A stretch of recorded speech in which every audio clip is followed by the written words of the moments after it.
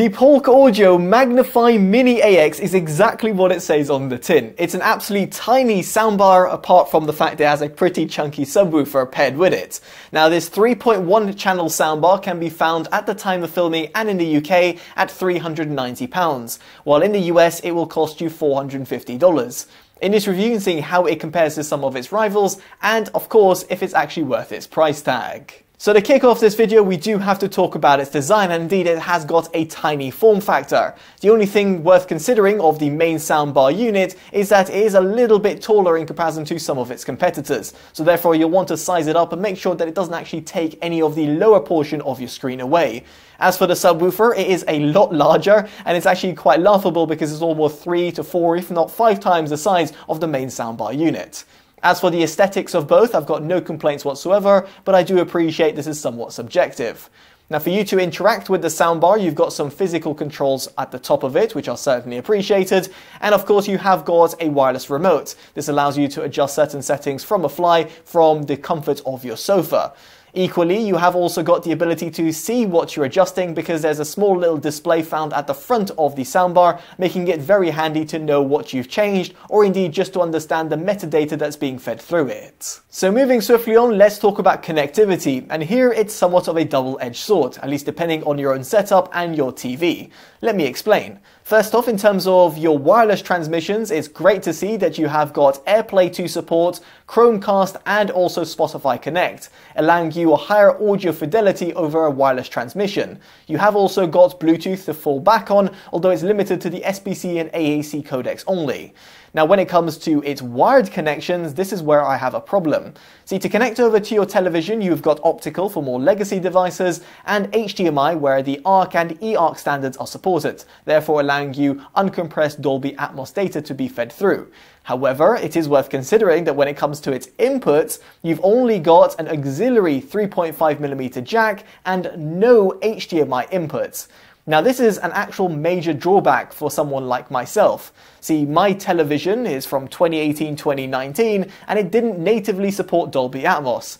As a result, when I do my soundbar test, it often means that I'm feeding through Dolby Atmos data from my 4K Blu-ray player straight into the soundbar rather than the television. Now, in this respect, if you're someone like myself, you're really not going to get the most out of the soundbar, and indeed means it's limited connectivity. In other words, the fact that it doesn't have an HDMI input is a certain worthwhile consideration.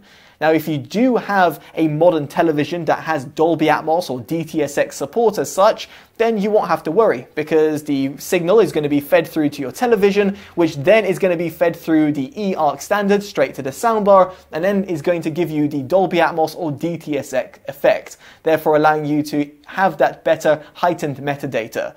All worthwhile considerations, and indeed is one of the limitations of this soundbar given its compact form factor. Now with all that in mind, let's get on to a brief sound demo. I'll be playing back an audio track which is from Priya J titled Like Me, then going on to a piece to camera whereby I'll be presenting the Seatmo 125 electric moped on Totally EV. Make sure you check out the annotations on your screen to understand how the soundbar is operating.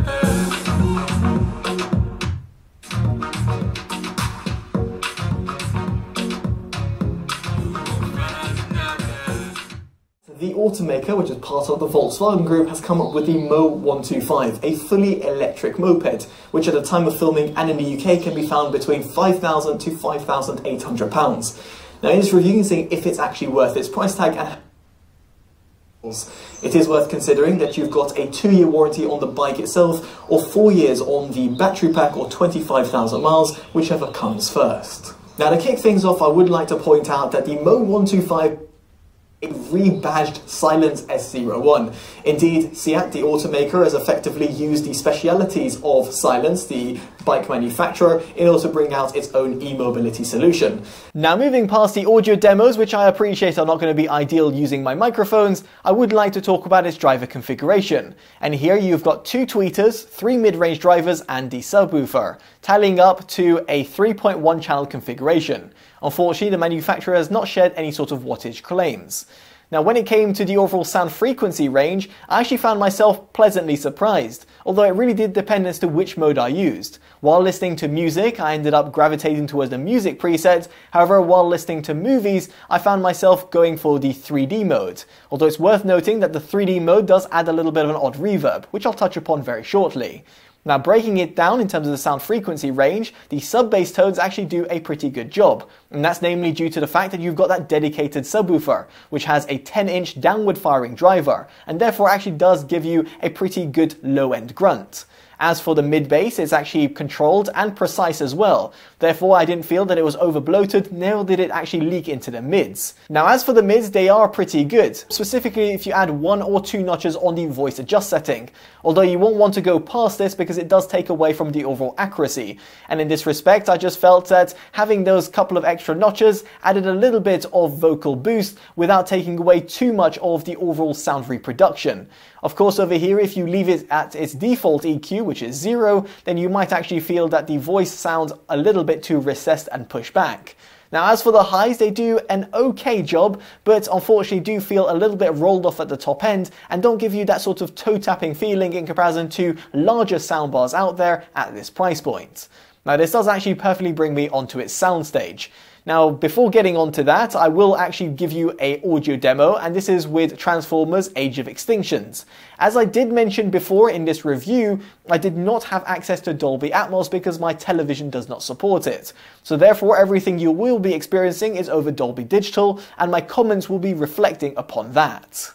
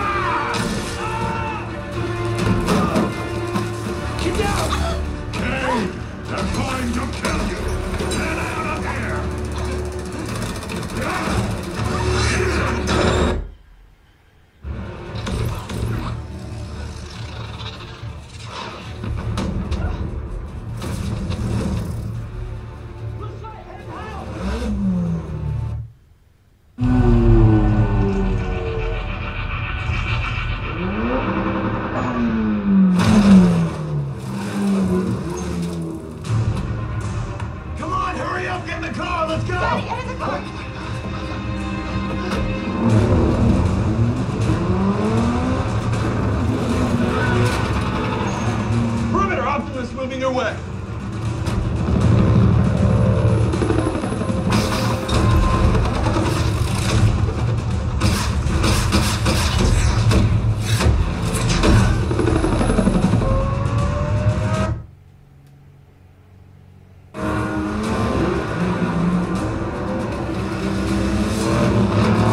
What's happening, baby? Who are they? It's a truck. They want the truck. Who are they? Who are you? And who are you calling baby? I know you heard me. I'm her boyfriend. My boyfriend. What? You're not her boyfriend. His name's Shane and he drives, Dad. Now, hopefully that little movie demo gave you a bit of a taster as to how the soundbar performs with Dolby Digital content. Now, as I did mention before, I was not able to utilize Dolby Atmos nor DTSX, so therefore I can't comment about the heightened metadata. However, I can still talk about the soundstage due to Dolby Digital and PCM and comparing it with some other soundbars out there on the market. And in a nutshell, I was left disappointed by the Polk Audio soundbar. Indeed, in this respect, the soundstage just felt a little bit lackluster, specifically when it came to instrument separation. As for the overall width and depth, it felt a bit too unidirectional. Now granted, you can open it up a little bit by the use of the 3D mode that you can select via the remote control, but even then it just takes away from the overall accuracy. So you might get a little bit of that room filling sound, but then have a little bit of odd nuance and a bit of an odd reverb in comparison to using, let's say, the movie or music presets. Now I would also like to note that you can also add surround speakers, for example the Polk SR2s, but I did not have that on review, so I can't comment about that either. This will turn the system into a 5.1 channel soundbar in comparison to a 3.1 channel which it currently offers. Now ultimately, when it comes to my verdict, I can't see myself recommending the Polk MagniFi Mini AX, purely because I don't really see the point in it. You're getting a very tiny soundbar, which might be appreciated for certain setups, but a pretty chunky subwoofer. And don't get me wrong, I really do appreciate that extra low-end price thanks to the subwoofer, but then the overall system just doesn't make sense, at least not in my opinion. Equally, if you look at its price point and compare it to some of the alternatives out there on the market, some of the rivals offer a far better audio reproduction, specifically when it comes to the overall soundstage. Now as a result, my suggestions will be down in the description below, and I'd be curious to know what you make of it down in the comment section below. Now if you've liked this independent detailed review and want to see more from myself and the channel, definitely do consider dropping a like, subscribing and hitting that bell notification. All of which are certainly appreciated and allows me to continue delivering honest reviews like this one. As such, I've been Totally Dubbed and I'll hopefully see you in the next one. Take care of yourselves and goodbye.